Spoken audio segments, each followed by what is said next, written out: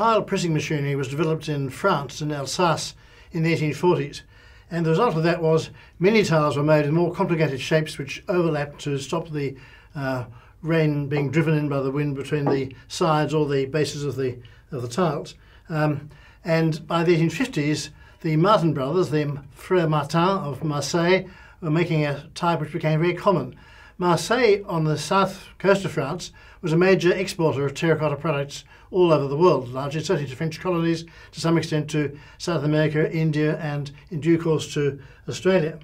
And the pattern which the Martin brothers developed was taken up by a number of manufacturers in Marseille, up to nearly 20 of them, who agreed to make the same pattern and market them jointly. So these are examples of these French tiles.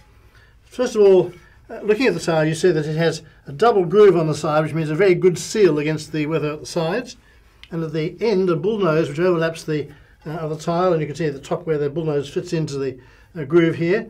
So they produce a very good seal, which means you have to have very little overlap, and it's the overlap which makes the roofing material heavy.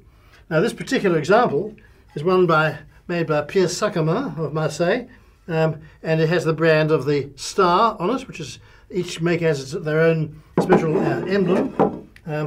This one is Antoine Sackerman, another Sackerman, and his brand is an anchor, which you see here.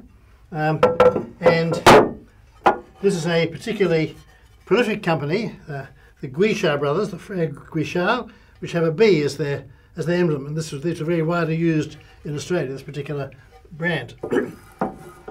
So by 1888, numbers of these tiles were being imported into Australia, mainly by the Rock Company in Melbourne and the Wonderlick Company in Sydney, and they become accepted as the standard Australian tile and more or less displace all the other varieties.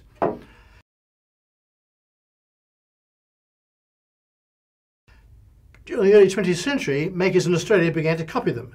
And this is an example. This is a broken tile, which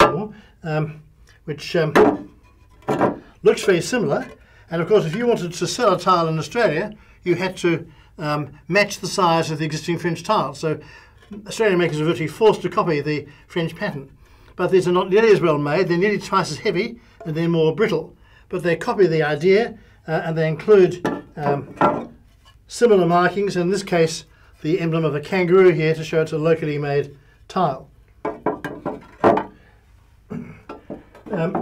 During World War I, French tiles almost dried up. The importation of French tiles dried up, and so Australian-made tiles took over from that time onwards. And then they were so popular that the pattern was imitated in other materials like sheet metal, cement, although cement tiles having to be cast can't be nearly as intricate and complicated, so there's simplified forms, but the principle is the same, and the idea is to try to roughly emulate the impression of the Marseille tile roof, which is so popular.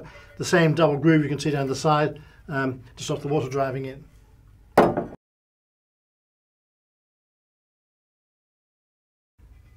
This example, the Guichard Carvin ici, has the bee not only on the back, but on the nose of the tile. When you look at a tile like this, you have the name of the company, you have the emblem like the bee, but also little marks here which are the batch numbers from the particular batch of tiles. They vary from one tile to the other. The little knob here is a place where there's a hole through which wire can go to tie the tile onto the roof battens.